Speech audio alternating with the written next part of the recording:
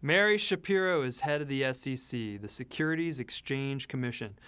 Mary is a lovely gal. She's been a regulator of the securities industry under 4 different administrations, sometimes at the SEC, sometimes at FINRA, sometimes at the CFTC, but now she's back at the SEC, and she is a regulator you can really count on. By now, everybody should know that my favorite language that comes from the SEC is no admission of wrongdoing. It's music to the ears and gives anyone with pending litigation that warm feeling in their balls when they know that whatever settlement is laid on the table, they don't have to admit that they did anything wrong, and no one has to concern themselves with any criminal penalties.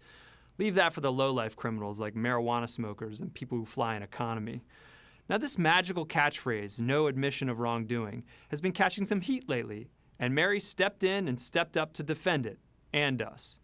She said that agreements that close investigations with no admission of wrongdoing speeded up the process and got cases off their books. Makes complete sense to me, and it's efficient. But when it was pointed out that the same big banks that sign these agreements have been signing such agreements for decades, repeatedly, and because of that, it might not be such a big deterrent for them committing financial crimes in the future, her response to that challenge? To remind people that she couldn't help it if people on Wall Street had short-term memories. Perfectly reasonable. But let me let you in on something that's probably more true. What's even better for us on Wall Street are regulators with selective amnesia.